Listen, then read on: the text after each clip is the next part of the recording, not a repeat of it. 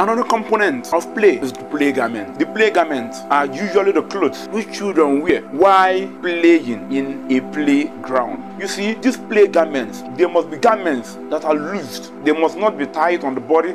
They must not be too long for the child, and there must be enough space for the child to easily connect with materials while wearing those garments. Those play garments are quite important because most times children get into play with colors, real colors, and they go into stamping.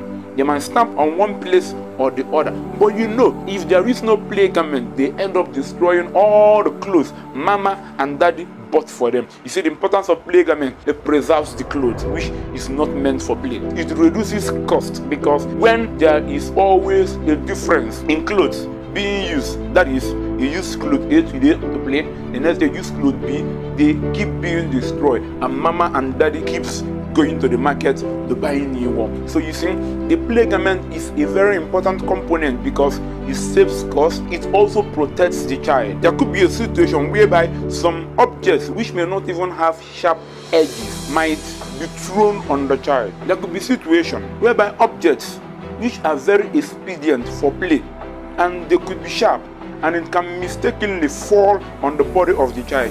If the cloth is too tight on the body, it can pierce through. But if it's not too tight, the air between the skin of the child and the play garment prevents the playing material, which is a sharp one, from getting to the skin of the child. The play garment is quite important because if play garments are not available in every play activity for the child, the existing clothes destroys. The child's body gets attacked. At the end of the day, parents will keep wasting money for every new garment, for every new play.